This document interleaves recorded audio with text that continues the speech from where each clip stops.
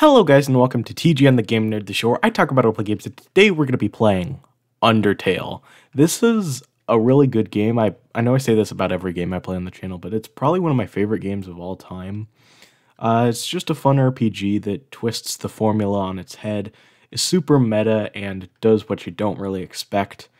But enough of me rambling. It's not really rambling, I've only been talking for like 10 seconds.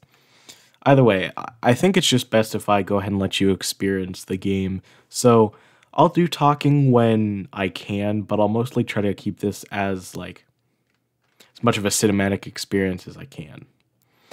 Without further ado, let's enter this opening, this door, I guess? Howdy, I'm Flowey the Flower. You're new to the underground, aren't ya? Golly, you must be so confused. Someone ought to teach you how things work around here. I guess little old me will have to do. Ready? Here we go. See that heart? That is your soul, the very culmination of your being.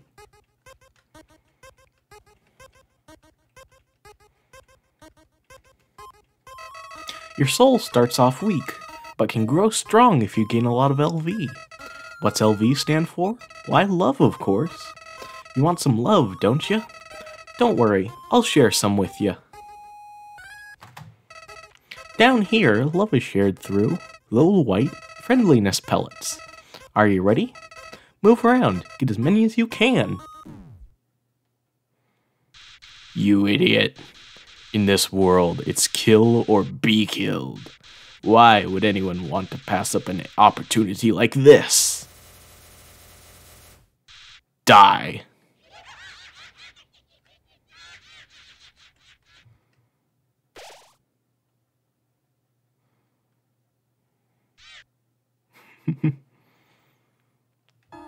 What a terrible creature, torturing such a poor, innocent youth. Ah, do not be afraid, my child. I am Toriel. I pass through this place every day to see if anyone has fallen down. You are the first human to come here in a long time. Come, I will guide you through the catacombs. This way. So yeah, this is Toriel, our tutorial character. Get it? You're going to be seeing a lot more puns like that along the way. Speaking of things you'll see a lot of along the way, our save point. The shadow of the ruins looms above, filling you with determination. That's a word you'll hear a lot. HP fully restored, and we can go ahead and save. You know, we have our name up there. I set the name to Kara, because it's like character, get it? But we have Love 1. I almost said Level 1, but, you know, it's Love 1. We've been playing for 2 minutes, 56 seconds now. We're at the entrance to the ruins, and our file is saved. I don't need to explain all that stuff to you guys, though. You guys get it. Welcome to your new home, innocent one. Allow me to educate you in the operation of the ruins. The ruins are full of puzzles, ancient fusions between diversions and door keys. One must solve them to move from room to room. Please adjust yourself to the sight of them. So yeah, this is our first puzzle. It's pretty easy, just don't step on the light stuff, although now that the puzzle's solved, it doesn't really matter. Only the fearless may proceed. Brave ones, foolish ones, both walk not the middle road. So yeah, here's the middle road that they were talking about. To make progress here, you will need to trigger several switches. Do not worry, I have labeled the ones that you need to flip. The sign here. Press Z to read signs. Stay on the path. Okay. We'll go ahead and do that for now until we need to press a switch. Although I guess there's a path right here, so let's go ahead and do that. Talk tutorial. The first switch is over on the wall.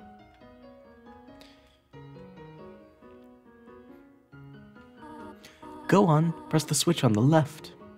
I don't know my left from right. No. You want to press the other switch. I even label it for you. Splendid. I am proud of you, little one. Let us move to the next room. As a human living in the underground, monsters may attack you. You will need to be prepared for this situation. However, worry not. The process is simple. When you encounter a monster, you will enter a fight. While you are in a fight, strike up a friendly conversation. Stall for time and I will come to resolve the conflict. Practice talking to the dummy. So here's our first fight, or quote-unquote fight. If you don't know the premise of Undertale, which I'd be shocked if you didn't, basically, you don't have to kill any monsters, and you get a better ending if you don't kill anyone.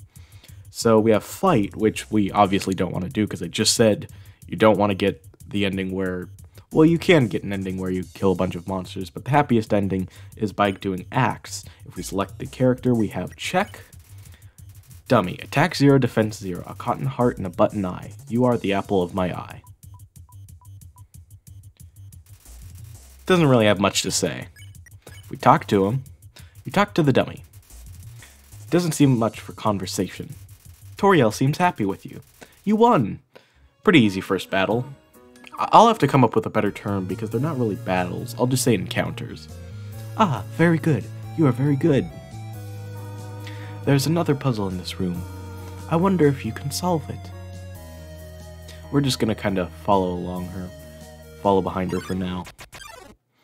Here's our first real encounter, a Froggit. Now, an interesting thing is if you're going for 100%, which is, there aren't really clear terms for what 100% is, but a cool thing that you can do that makes it feel like you 100%ed it is if you do certain actions and then spare an enemy, during the credits they have a yellow name instead of just a white name. So yeah, I'll just be showing you how to do that. So for Froggit, first I want to check him. Life is difficult for this enemy. And Toriel scares him off. There's a little creature under Froggit and I wonder what that is. I didn't even see that on my first playthrough, but on my second or third time around, maybe I'm just blind, but yeah, I saw it and I could never unsee it since. The western room is the eastern room's blueprint. So as we saw before, there's this light path. And so we want to walk along this path like it said earlier on the sign.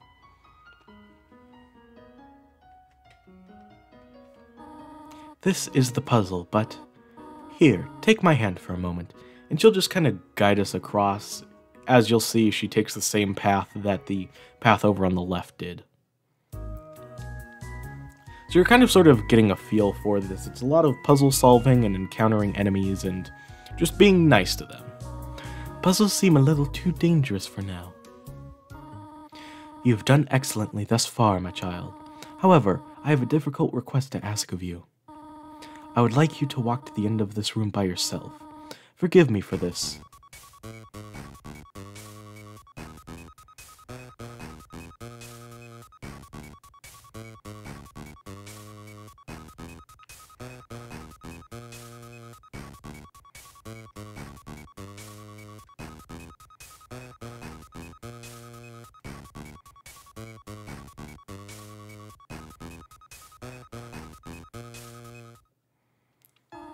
Greetings, my child.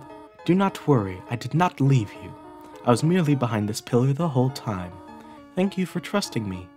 However, there is an important reason for this exercise. To test your independence, I must attend to some business, and you must stay alone for a while. Please remain here. It's dangerous to explore by yourself. I have an idea. I will give you a cell phone. If you have a need for anything, just call. Be good, alright? And she's off. Now, before we head on to the next room, yeah, we're going to immediately disobey her instructions. There's a lot to talk about first. First of all, if you stay in this room for, I believe, 35 minutes, you'll continue getting various calls from Toriel, who's just like, okay, I'm sorry that I'm taking so long, but I'll be right there in just a second. And then a dog steals her phone, and then she gets it back, and it's just, you get a lot of extra dialogue for doing a bunch of extra stuff. And so I'll try to point out any that I think are notable. And if you guys have anything cool that you want to point out, because this is a huge game and there's a lot of stuff in it, go ahead and point it out in the comments. I'll definitely be sure to mention it if I think it's cool or interesting. Also, if we go ahead and press C, which, by the way, I'm playing this on a computer, you can call Toriel on your cell phone, and you can say a bunch of stuff. This is Toriel. You only wanted to say hello? Well then, hello. I hope that suffices. Hee. One interesting thing about myself, well, not really interesting, but for some reason I'm very bad at doing fake laughs whenever I'm reading dialogue in a game.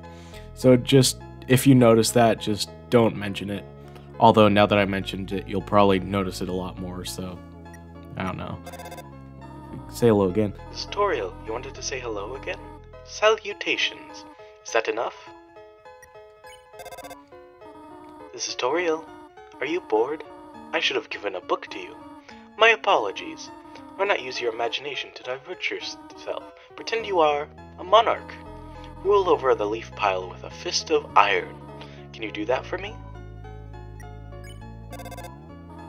This is Toriel. Hello, my child. Sorry, I do not have much to say. It was nice to hear your voice, though. Yeah, she's real nice. A lot of the characters in this game are real charming. What happens if you say hello again?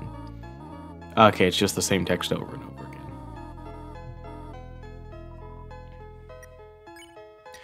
About yourself. This is Toriel. You want to know more about me? Well, I am afraid there's not much to say. I am just a silly little lady who worries too much. This is Toriel. Did you just call me Mom? Well, I suppose that make you happy? To call me Mother? Well then, call me whatever you like. Now you can flirt with her, but I think that's weird after we just called her Mom. In fact, the game calls you out on that, both right away here and then later in the game. I think you get called out for being real weird. So for now, we're just gonna go ahead and leave the room.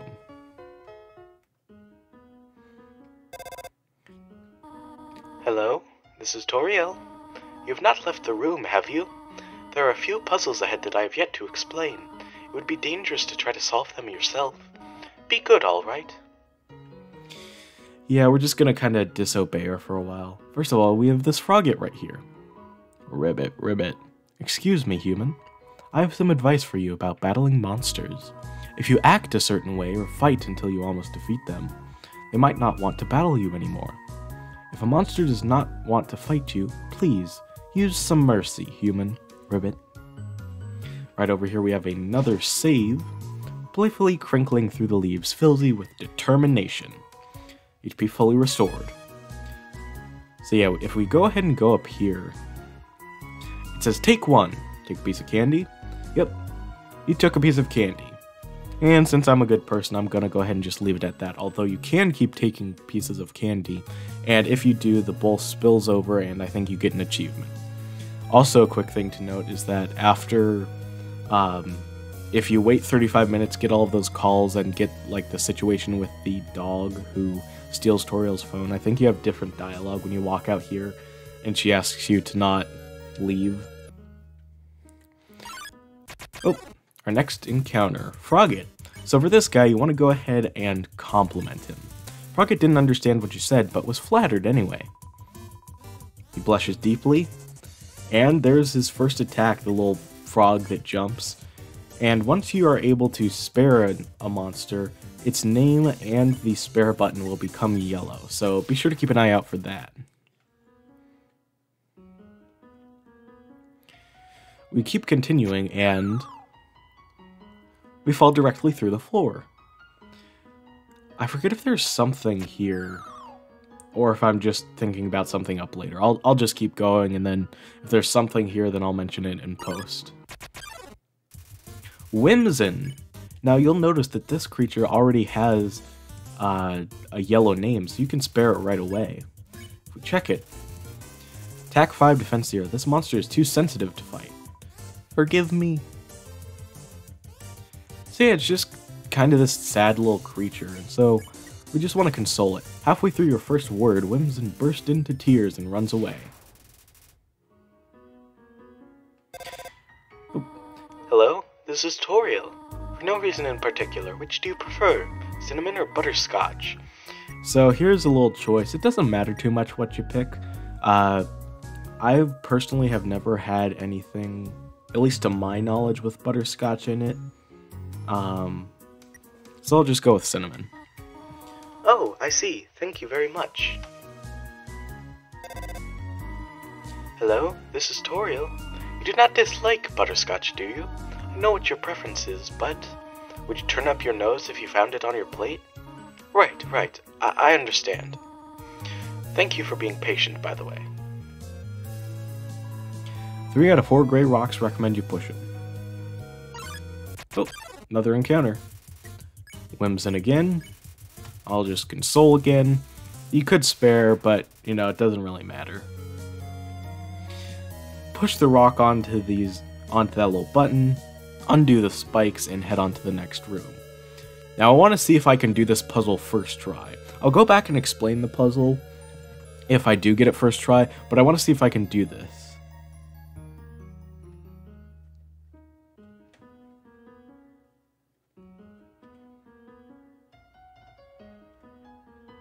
Yep, I did it. Awesome. So basically the way this puzzle works is that... Oh, Mold Small. For this little creature, you want to go ahead and flirt with it. You wiggle your hips. Mold Small wiggles back. What a meaningful conversation. So yeah, we have a couple of very basic enemies here. So yeah, you just do the thing and then you spare them. Didn't you read the sign downstairs? I didn't actually. If we go ahead and do read the sign downstairs, we can see it says, please don't step on the leaves. And if you go ahead and follow that path that I did, you'll see that it lines up perfectly with a path that doesn't step on the leaves. So let's go ahead and head back upstairs and go ahead and do that. But first of all, oh, we have a pair of Froggits. So yeah, many times throughout the day, there'll be multiple enemies in your path, and just do what you can. It'll make these little sections where you have to dodge them a bit harder. But you should be good if you just practice a lot. One thing that I always didn't like when I was younger was when tutorials would say, just practice a lot. And I was like, come on, just show me. There's got to be something that I can do. But now that I'm older and I try to explain stuff to family or friends or to you guys at home, I noticed that, yeah, it's quite hard to explain some stuff, so now I cut those tutorial guys some slack. I'll go ahead and just spare Whimsun. So yeah, it's also important because early in the game you want to get a good bit of money because, well, not a good bit of money, we only need 7G, which is our currency here in the underground. Or gold, I guess it is. So now I have 9G, so now I don't really have to worry about encountering anything. As we continue along, I might start cutting out some encounters when I don't really have much to say about them, considering that, you know, this being an RPG with random encounters, sometimes it could get long, drawn out, and tedious, and so, yeah. One thing that follows this game and many others like it is that a lot of these sort of games are inspired by a game called Earthbound, which is a sequel to Mother, which is a game I played previously on the channel. You might want to check that out. You know what, I'll get back to that in a second. You'll remember how in a previous room, we saw a sign that said that 1 out of 4 or 3 out of 4 rocks recommend you push them, or something along those lines. And here is the one rock that doesn't like being pushed. Whoa there, partner. Who said you could push me round? So you're asking me to move? Okay, just for you, pumpkin. And he doesn't move at all. You want me to move some more? Alrighty, how's this? Complete wrong direction. That was the wrong direction? Okay, I think I got it. Was that helpful? Yeah, thank you very... You want me to stay there? You're giving me a real workout. Aren't things easier when you just ask? That's a fun little moment. Speaking of which, we have this mouse hole right here. And when you press Z on it, the mouse squeaks. And we have this slice of cheese over here on the table. This cheese has been here quite a long time. It's stuck to the table. Knowing the mouse might one day leave its hole and get the cheese, it fills you with determination. Want to go ahead and save there. And another really good character.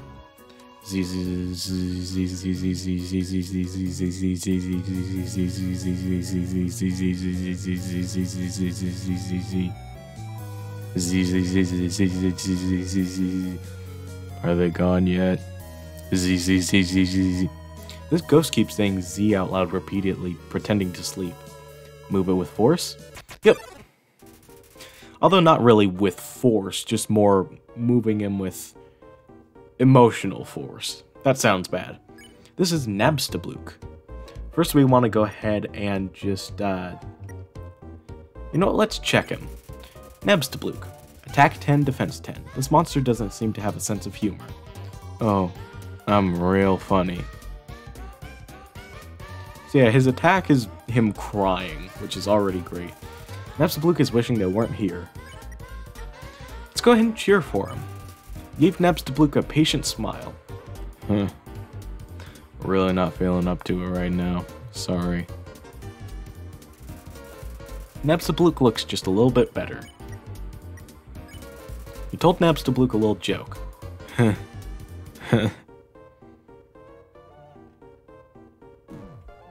Oh, that was just me being careless. Cheering seems to have improved Napstablook's mood again. Napstablook wants to show you something. Let me try. I call it Dapper Blook. Do you like it? Napstablook eagerly awaits your response. Cheer for him once more. Oh gee. I usually come to the ruins because there's nobody around. But today I met somebody nice. Oh, I'm rambling again. I'll get out of your way. And he just disappears. I will probably say these two phrases a lot in this Let's Play, so I'll just get them out now. This game is filled with so many fun characters and memorable moments, and also, this game has an amazing soundtrack. I'd recommend you listen to it, although it might contain spoilers, so maybe it's better just to experience it as you play through the game. Spider Bakesale. All proceeds go to real spiders. Leave 7G in the web. If we go ahead and do that, some spiders crawled down and gave you a donut. Now this is a healing item, but you don't actually want to use it yet. We can actually use this for something a little bit later. Did you miss it? Spider Bakesale down and to the right. Come eat food made by spiders, for spiders, of spiders. Yeah. Ribbit, ribbit. Huh. My friend never listens to me. Whenever I talk, they skip through my words by pressing X. That's right, pressing X. Well, at least you listen to me. So yeah, that's basically your tutorial that if you press X you can skip through dialogue faster, but also if you press X during that dialogue, then he'll be disappointed that you skipped through his dialogue as well. Ribbit, ribbit. I heard that using F4 can make you have a full screen, but what does F4 stand for? 4 frogs? I've only seen a maximum of 3 frogs in this room. This is troubling to say the least. Ribbit. Now, that may seem true at first that there are only 3 frogs. Oh, hey, new character. So this is Megosp, or Mygosp, however you want to pronounce it. Once you spare an enemy next to him, he gets real happy and we can just talk to him. Hiya! He's just doing a little dance down there, and once you've talked to him, you can go ahead and spare him, and you'll be done with him. So there are 3 frogs that we can see right now, but somewhere around here, there's an ant-sized frog in a crack in the wall. It waves at you. So that's neat. I don't know if there's any sort of, like, clue that that's there, or if you're just supposed to mess around and see if there actually is a 4th frog there. I don't know. This guy right here. Ribbit, ribbit. I have heard that you are quite merciful for a human. Surely you know by now a monster wears a yellow name when you can spare it. What do you think of that? Very helpful. It is rather helpful. Remember, sparing is just saying you won't fight. Maybe one day, you'll have to do it even if their name isn't yellow. So that's a hint for later. And also, if you say that having yellow names signify that you can spare someone is very bad, Then he'll ask all of the monsters to take away the yellow names. And then if you talk to him again and say that life sucks when you're not able to see that, he instead asks all the monsters to replace their names with pink names when they get spared, or when they're spareable. So that's a fun little thing that you can do to change up your playthrough whenever you're playing through this game for a second time. And trust me, you'll probably be playing through this game for a second time. Hello? I just realized that it has been a while since I have cleaned up. I was not expecting to have company so soon. There are probably a lot of things lying around here and there. You can pick them up, but do not carry more than you need. Someday you might need to see something that you really like. You will want to leave room in your pockets for that. This room, there's just one switch. So this room has 6 holes in the floor, basically. 6 places you can go. And a few of them have some really interesting things. So let's go ahead and check them. I was gonna say let's go ahead and check them all out, but...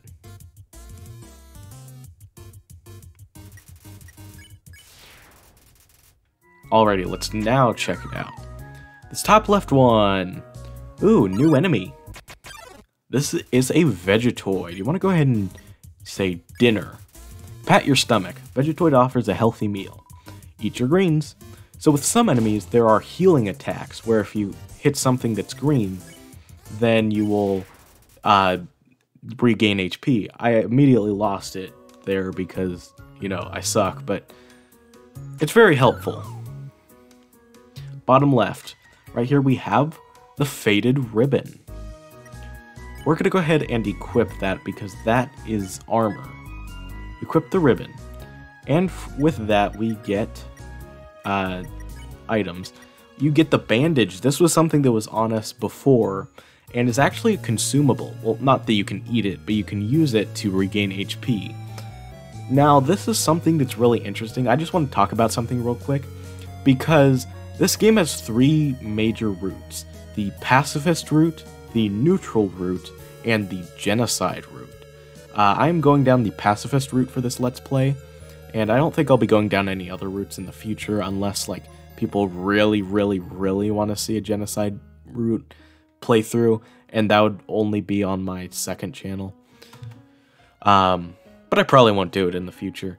But for each route, there are multiple different like endings. I say multiple endings, but there are only like slight variations in the text, but speedrunners have taken that to mean that for each variation in the text during the ending, it's a completely different ending. And so for the all endings route, there are 93 different endings that you have to get.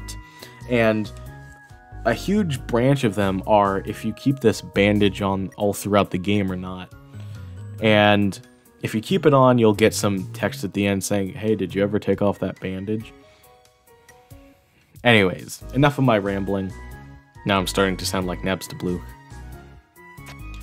Top middle has a switch. Bottom middle. Hey, speaking of Napstablook, I fell down a hole. Now I can't get up. Go on without me. Wait, ghosts can fly, can't they? Oh well. And he just disappears. Now, the only thing over on the right is another Vegetoid. I guess we could go ahead and encounter it. Just for the fun of it. Just so I can show everything off.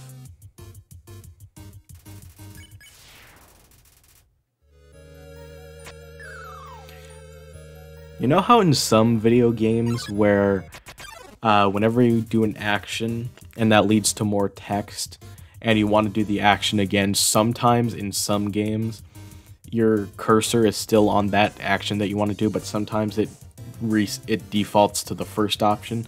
I keep getting scared whenever I'm going to mercy multiple enemies in a row that I'm accidentally going to hit the fight button. Anyways, we ask for dinner again.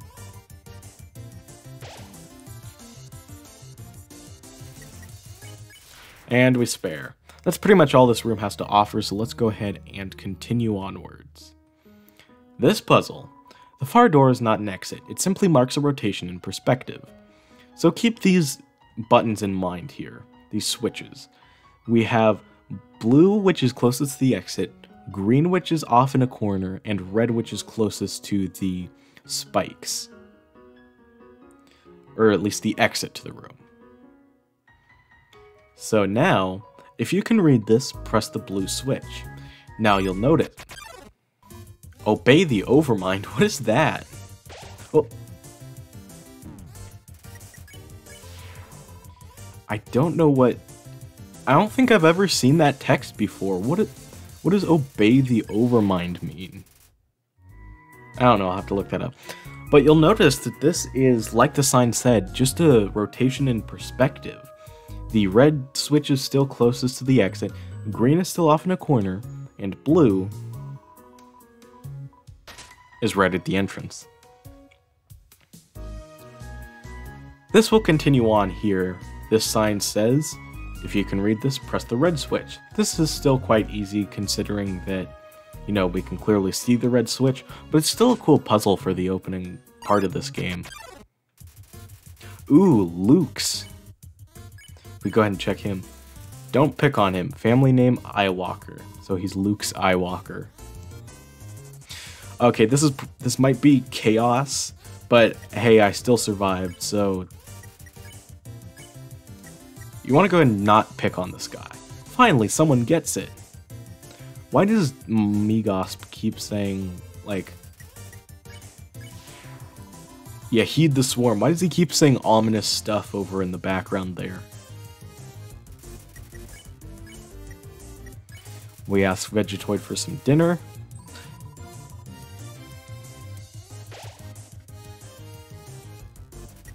I'm surprised I was able to dodge all that stuff. Usually I suck at this game. 11 gold. And with this sign we have, you can read this, press the green switch, the one off in the corner. Yep, okay. Okay. I think this is a good place to end off the video. Let me just go off to the right here. Ribbit, just between you and me, I saw Toriel come out of here just a while ago. She was carrying some groceries. I didn't ask what they were for. We're all too intimidated to talk to her. Ribbit. So yeah, right out here we have this nice view of a city, and also we have a toy knife. Now this thing we're not going to use because we don't have any use for weapons right now.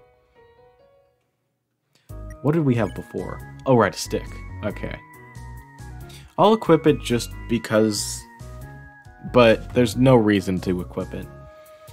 I had a train of thought that I was gonna continue later. You know what, I'll go ahead and finish off that train of thought and then I'll finish off the episode. So basically, one thing that's followed this game and similars like it is that they're all inspired partly by Earthbound, sequel to Mother 1 that I played on the channel.